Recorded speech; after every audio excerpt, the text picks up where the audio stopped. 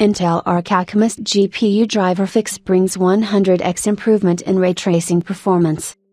Intel's open-source Vulkan graphics drivers for Arc Alchemist GPUs just brought in a pretty major upgrade.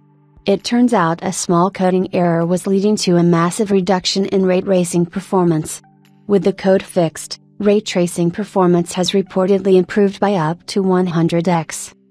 The merge request, Vifa or Onyx, made a few days ago shows developers are still working on optimizing and improving the performance of the Arc Alchemist GPUs.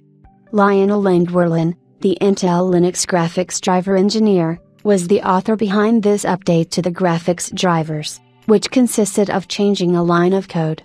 Still, this simple modification was enough to boost ray tracing performance by 100x. Even if you don't know much about driver programming, the change is quite simple to explain.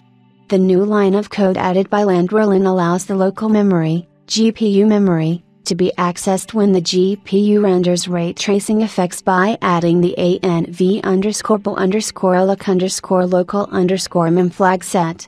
Before the update, there were no allocation flags, meaning the GPU probably used system memory, RAM, for example, to ray trace. To be clear, this wasn't just an oversight by the original programmer. When the code for the driver was written, there was no local memory bit, so it was impossible to order the GPU to use RAM for ray tracing.